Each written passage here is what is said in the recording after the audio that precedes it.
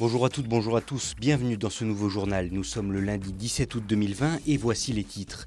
De nombreuses communes ont rendu le port du masque obligatoire dans leur centre-ville. C'est depuis ce samedi le cas de Chambéry, nous y étions pour un reportage. Et puis dans la vallée des Belles-Villes en Savoie, on ne s'imaginait pas une telle affluence pour ces vacances d'été. Focus ce soir sur l'alpage chez Pépé Nicolas, un lieu incontournable qui a su vivre avec son temps. La préfecture de Savoie a rendu obligatoire les masques dans certaines zones piétonnes de Chambéry, Aix-les-Bains, Chanat et Albertville. Cette mesure active depuis le 15 août et jusqu'au 30 septembre tend à éviter la propagation du virus qui s'est accélérée depuis le début du mois d'août. On recense 15 à 20 cas positifs nouveaux par semaine. Il n'y a cependant pour le moment aucun cluster en Savoie. Nous sommes, pour vous donner une petite ordre d'idée, sur les indicateurs dans la moyenne régionale, sous la moyenne nationale. Donc on est ce qui s'appelle au seuil de vigilance, on n'est pas au seuil d'alerte, mais dès le seuil de vigilance, il faut effectivement prendre des mesures en prévention, en anticipation, pour éviter qu'on se retrouve dans des situations plus compliquées, avec des services d'urgence qui seront plus sollicités et évidemment avec toutes des mesures contraignantes qu'on n'a pas envie de revoir revenir. Pour l'instant, les zones concernées sont les rues piétonnes des centres-villes ainsi que les marchés en plein air et les brocantes, mais le périmètre peut encore s'élargir. S'il y a un élargissement, c'est qu'il n'y aura pas eu de respect du port du masque et que le Covid se sera développé. Et donc, pour qu'il ne se développe pas, il faut respecter les règles édictées pour que nous puissions continuer à vivre normalement demain. Depuis la mise en place du décret, la police municipale et nationale se mobilisent pour expliquer aux gens les nouvelles mesures. Par la suite, les policiers procéderont aux verbalisations avec une amende de 135 €. Le port du masque est globalement bien respecté, massivement bien respecté par les Savoyards. Nous l'avons constaté au moment du contrôle des attestations et nous l'avons constaté aussi dans les gares, dans les bars, dans les transports en commun. Donc nous comptons sur ce civisme et ce respect de l'autre des Savoyards. Les comportements un peu agressifs ou de refus de port du masque sont très rares. Nous avons eu quelques incidents, mais anecdotiques. Et les comportements les plus aberrants ont été verbalisés et continueront de l'être. Le décret est susceptible d'être prolongé en fonction de l'évolution de la crise sanitaire. La Savoie est le 3e département avec une hausse inquiétante du nombre de cas de Covid dans la région Rhône-Alpes. Depuis vendredi, la baignade est interdite à Aix-en-Vey sur les bords du Léman. Une bactérie de type E. coli pourrait bien être présente dans l'eau. En effet, 5 enfants ayant côtoyé la plage sont tombés malades. De nouvelles analyses menées ce lundi matin doivent confirmer la présence de cette dite bactérie. La plage reste accessible mais impossible de se mettre à l'eau jusqu'à nouvel ordre. D'autres plages alentours vont également être analysées dans les prochains jours.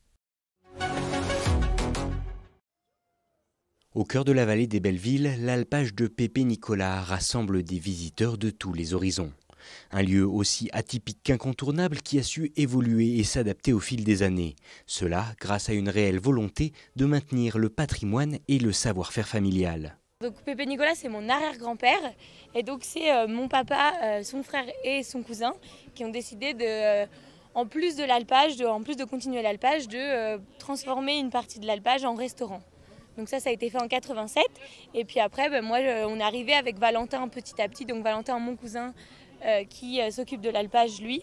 On est arrivé petit à petit entre 2012 et 2015 et voilà, on a décidé de faire des petits changements avec des travaux de rénovation pour continuer le restaurant et continuer ce qui avait été fait avant en essayant de l'améliorer le plus possible. Et des changements il y en a eu. Embauche d'un chef, ouverture au public de la traite et de la fabrication du fromage sont entre autres les bases qui ont transformé l'alpage familial en vrai success story savoyarde. Il faut savoir qu'on a quand même 125 chèvres, on a 11 vaches, on fait une traite manuelle. C'est vrai que c'est des choses que les gens ont rarement vues. Et à côté de ça, vous accolez un restaurant qui fait de la bonne nourriture. Notre chef travaille avec plus de 30 fournisseurs, donc c'est beaucoup de travail.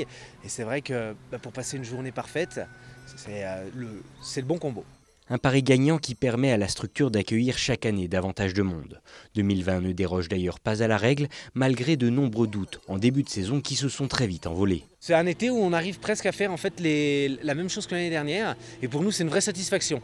Parce que quand on commençait le début d'été, on s'est dit qu'est-ce que ça va donner. On tablait sur, on ne savait pas, moins 50% de fréquentation, moins 25%. Et finalement, on arrive à peu près à faire la même chose que l'année dernière. Donc on est très content. 4 générations après sa création, l'alpage de Pépé Nicolas est plus que jamais promis à un bel avenir, dans le respect du souvenir et des valeurs des ancêtres. Arrivé en France en 2004, le frelon asiatique colonise progressivement la Haute-Savoie depuis 2018. Pour détruire ces nids, Jean-François Mieuxet, désinsectiseur, a suivi une formation spécifique. Si on ne trouve pas le nid, on ne peut pas les... Il est peut-être chez vous le nid. J'ai été en formation avec Fredon, Géodon, là, toutes ces organisations qui s'occupent du frelon asiatique.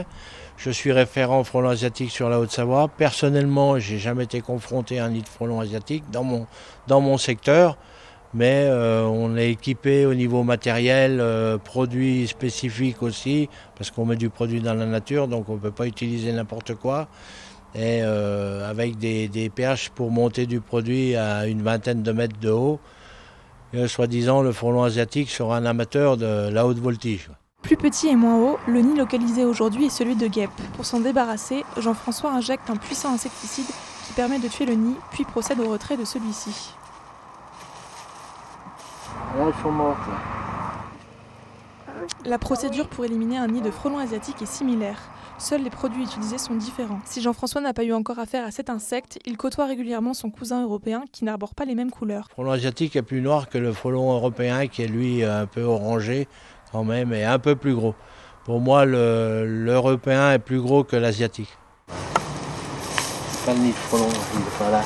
Un dispositif de surveillance a été mis en place au niveau régional et départemental. Si l'entreprise de désinsectisation est appelée pour un nid de frelons, elle doit effectuer un signalement avant son intervention. On doit prévenir le GDS des Savoies, donc qui est le groupement des apiculteurs, notamment aussi le Fredon. Enfin, après, il y a toute une traçabilité qui doit se faire. Je crois que la préfecture doit être aussi prévenue. Tout le monde est prévenu pour être en vigilance. Véritable bête noire des apiculteurs, le frelon asiatique raffole des abeilles qui constituent leur repas préféré.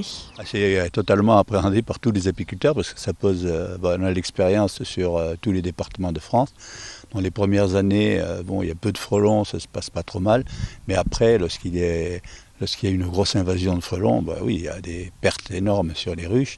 Les apiculteurs sont obligés, dans certaines zones, on ne peut plus mettre de ruches, il faut les déplacer à l'automne. Non, c'est un vrai problème. Plus rare, le frelon asiatique, s'il se sent menacé, peut aussi s'attaquer aux humains. On estime qu'une dizaine de personnes meurent chaque année en France à cause de ces piqûres.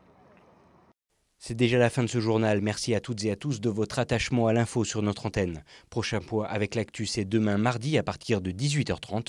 Bonne soirée avec nos programmes.